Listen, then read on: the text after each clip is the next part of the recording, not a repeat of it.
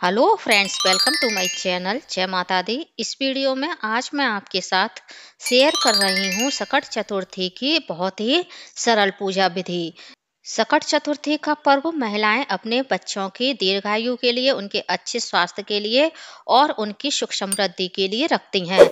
यह व्रत निर्जल रखा जाता है और शाम को चांद को अर्घ देने के बाद ही इस व्रत को खोला जाता है। तिलकुट से बकरा कैसे बनाया जाता है, उसे कैसे काटा जाता है, उसकी पूजा विधि क्या है, पूजा के बाद बकरे का क्या करना चाहिए, बायने का क्या करना चाहिए, ये सारी जानकारी मैं इस वीडियो में आप लोगों के साथ शेयर करने वाली हूँ।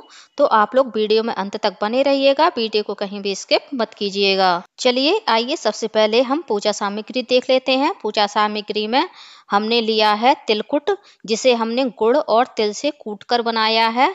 तिलकुट हमें 2 कटोरी में लेना है, एक बायने के लिए और एक भगवान के भोग के लिए।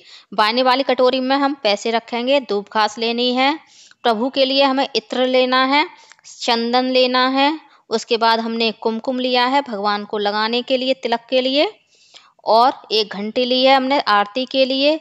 सुपारी, हल्दी और कुछ दक्षिणा स्वरूप पैसे लिए हैं हमने भगवान को चढ़ाने के लिए। यहाँ पे मैंने 5 पूड़ी ली हैं भगवान को भोग लगाने के लिए। अब हमें चाहिए होगी मौली भगवान को वस्त्र स्वरूप में अर्पित करने के लिए। उसके बाद हमने एक माचिस ली है दीपक जलाने के लिए। कुछ हमने पुष्प लिए हैं भगवान को चढ़ाने के लिए। और ये हमने तिलकुट से बकरी बनाई है। ये बकरी हमने कैसे बनाई है इसका वीडियो आपको मेरे चैनल पर मिल जाएगा। उसके साथ ही हमने घी लिया है दीपक जलाने के लिए, और आप तिल चटकाते हैं तो हवन करने के लिए। और एक भगवान गणेश की मूर्ति या फिर फोटो लेना है आपको पूजा के लिए। अब हम एक लकड़ी का पाटा या फिर चौकी ले लेंगे, उस पर पीला या फिर लाल कपड़ा बिछा लेंगे भगवान को आसन देने के लिए। और कुछ अक्षत और दूब घास रखेंगे और इसके ऊपर हम भगवान गणेश की स्थापना करेंगे। भगवान को दूब घास का और चावल का आसन देंगे इस प्रकार से। उसके बाद हम एक पानी का कलश रख देंगे भगवान को भोग लगाने के लिए। और हमने जो तिलकुट का भोग निकाला है वो भी हम भगवान के सामने रख देंगे। तिलकुट हमें 2 कटोरी में रखना है, एक कटोरी बायने के लिए और एक कटोरी भगवान के भोग के लिए। उसके बाद एक हमने घी का दीपक रखा है जिसमें मैंने लौंग का जोड़ा डाला है। और जो हमने 5 पूड़ी ली थी वो भी हमने भगवान के सामने रख दी है। अब हम सकट भगवान बनाएंगे घी से। और ये लकड़ी के पाटे पर आप बना सकते हैं या फिर चौकी पर भी बना सकते हैं। तो मेरे पास ये प्लाईवुड है, मैं उस पर बना रही हूँ। आप भी इस तरह से बना सकते हैं। पूजा करने का सबका अपना अपना तरीका होता है और सभी लोग अपने परिवार की परंपरा के अनुसार ही भगवान सकट की या फिर अन्य कोई पूजा करते हैं। तो देखिए इस तरह से हमारे सकट भगवान बन करके तैयार हो चुके हैं। घी से इस प्रकार से 2 मूर्तियां बना करके तैयार की जाती हैं, जैसा कि आप वीडियो में देख सकते हैं। हमने जो भगवान सकट की मूर्तियां बनाई हैं, इन्हें भी हम भगवान गणेश के पास ही स्थापित कर लेंगे और इनकी पूजा करेंगे। अब हम सबसे पहले दीपक जला लेंगे, क्योंकि कोई भी पूजा आरंभ करने से पहले दीपक जलाना आवश्यक होता है। क्योंकि अग्नि देव ही हमारी पूजा के साक्षी होते हैं और दीपक के द्वारा ही हमारी पूजा भगवान तक पहुंचती है। अब हमने धूप दीप लगा लिया है, भगवान को धूप दीप दिखा देंगे। उसके बाद हम पूजा स्टार्ट करेंगे। सबसे पहले हम भगवान गणेश की पूजा करेंगे कुमकुम से और चंदन से। उसके बाद जो हमने सकट भगवान बनाए हैं इनकी भी हम पूजा कर देंगे।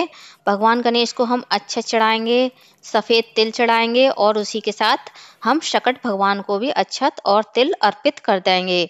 उसके बाद हम भगवान गणेश को कुछ पुष्प अर्पित कर देंगे, साथ ही हम सकट भगवान को भी पुष्प अर्पित कर देंगे। उसके बाद हमें भगवान को दूब घास अर्पित करनी है। सकट चौथ पर हमें भगवान गणेश की पूरी विधि विधान के साथ पूजा अर्चना करनी चाहिए। मन में लगातार मंत्रों का जाप करना चाहिए। अब हम गणेश भगवान को और सकट भगवान को कुछ दूब घास अर्पित करेंगे। उसके बाद हम भगवान गणेश को एक हल्दी की गांठ, एक सुपारी अर्पित कर देंगे और दक्षिणा स्वरूप कुछ पैसे भी अर्पित करेंगे। ओम गंग गणपतये नमः, ओम गंग गणपतये नमः। इस प्रकार आप लगातार मंत्रों का जाप अपने मन में करते रहें। अब हम भगवान गणेश को और सकट भगवान को वस्त्र रूपी मौली अर्पित कर देंगे। उसके बाद जो हमने इत्र लिया है हम भगवान को वो इत्र भी लगा देंगे। भगवान को इत्र लगाने से भगवान प्रसन्न होते हैं। अब हमने जो तिलकुट का बकरा बनाया है, इसकी भी हम कुमकुम से पूजा कर देंगे, अक्षत चढ़ाएंगे और तिल चढ़ाएंगे और कुछ पुष्प भी चढ़ा देंगे। इस बकरे को आपको स्वयं से नहीं काटना है, अपने घर के पुरुष सदस्य से कटवाना है, चाहे वो आपका बेटा हो, आपके पति हो या फिर अन्य कोई हो। लेकिन इस बकरे को पुरुष ही काटते हैं, स्त्रियां नहीं काटती हैं। अब हम भगवान गणेश की पहले पूजा कर देंगे, फिर हम सकट चतुर्थी की कथा अवश्य से पढ़ेंगे। पूजा के बाद यह कथा अवश्य से पढ़नी चाहिए। इसका भी वीडियो आपको मेरे चैनल पर मिल जाएगा, वहां से जाकर के वह कथा आप पढ़ या सुन सकते हैं। जब आपकी कथा पूरी हो जाएगी तब आपको अपने बेटे से या पति से इस बकरे की पूजा करवानी है। फिर एक चांदी के रुपए की सहायता से, यदि आपके पास चांदी का रुपया ना हो तो नॉर्मली जो रुपया होता है 1 का 2 का, उससे भी आप इस तरह से बकरे की गर्दन कटवा सकते हैं। बकरे की गर्दन जब काटी जाती है तो इस प्रकार की आवाज निकाली जाती है। जब बकरा काटा जाता है तो रोता है, मैं की आवाज निकालता है, उसी प्रकार से आवाज निकाली जाती है। उसके बाद चरण स्पर्श किए जाते हैं भगवान गणेश के और बकरे के। पूजा में जो हमने तिलकुट का बायना निकाला है, आप अपने किसी मान को दे सकते हैं, जैसे सास को, नंद को, और जो भगवान का भोग लगाया था वो आप पूरे परिवार के साथ बांट कर खा सकते हैं। बकरे की गर्दन को पुरुषों को खाना होता है और जो बकरे का बाकी हिस्सा है परिवार के सभी सदस्य खा सकते हैं। जो पूर्णियां हमने भोग में रखी हैं, आप उसे गाय को खिला सकते हैं। तो फ्रेंड्स, आप लोगों को सकट चौथ की यह मेरी पूजा विधि कैसे लगी, कमेंट करके जरूर बताइएगा। और यदि आप मेरे चैनल पूनम की आस्था पर पहली बार आए हैं तो प्लीज चैनल को सब्सक्राइब कर लीजिए। वीडियो को ज्यादा से ज्यादा लाइक कीजिए, शेयर कीजिए, साथ ही बेल आइकन को प्रेस कर दीजिए ताकि हमारी आने वाली सारी लेटेस्ट वीडियो की नोटिफिकेशन आप लोगों को टाइम से मिल सके। कमेंट बॉक्स में भगवान गणेश की जय, सकट भगवान की जय अवश्य लिखिएगा।